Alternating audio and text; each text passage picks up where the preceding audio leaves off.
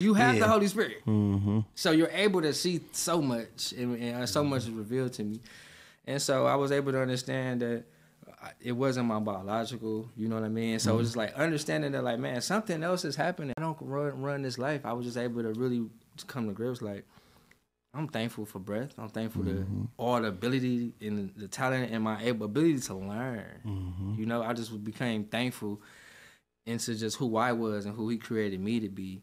And I just had peace, and that's how that's the peace that passes all understanding. It's like knowledge of self, thankful for all of my abilities, and knowing that, all right, anything that happens, he gonna be here with me and guide me through it. I'm gonna go through it. Whatever's happened, I'm gonna go through it. So I'm not really tripping about anything. You know what I mean? Because he with me, he guiding my steps. You know, he's giving you to do whatever it is you waiting on.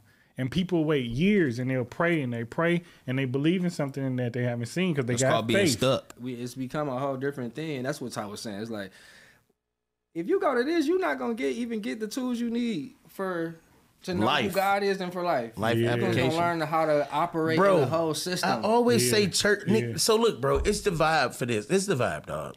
So yesterday, we went somewhere, right? People paid to get in there because they wanted to be entertained.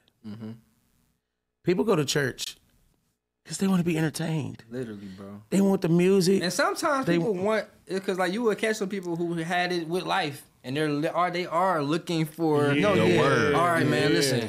But then the problem is, But then the problem what is, God got for me? when that happens, I mean? they get into that Ty Tribbett state of mind, because then you go looking for something and you realize that this whole time it's never been there. And they be the ones that be honest, like, What he do, bro? I'm talking about never have to worry about hearing from me again. Shut up.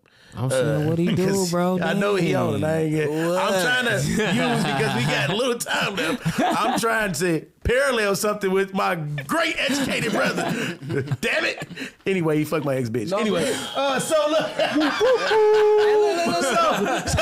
Not pause. We still on the same topic, and it's still going to. Go ahead. The whole part is, my whole, because when I'm waiting to see, I'm gonna say what I'm waiting to see. I'm waiting to see it really turn into a brotherhood, to where iron really sharpen iron, and it's really we just hold each other accountable. Because when you with your homies, you don't do none of that whole shit. It's like, nigga, you ain't took care of your kids.